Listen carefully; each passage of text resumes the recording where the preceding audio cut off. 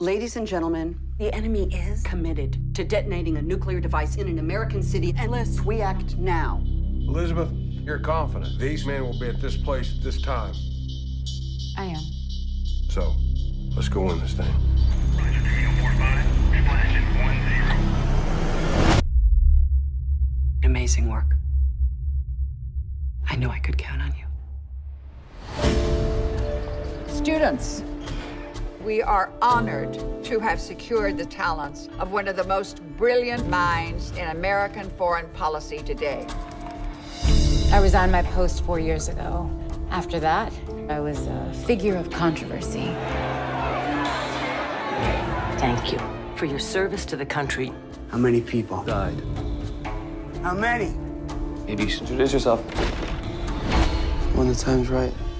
Why are you here? I just want to understand how evil works. Evil. You want to understand? Read it.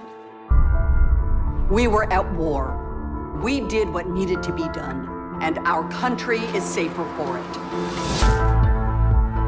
These have to be published.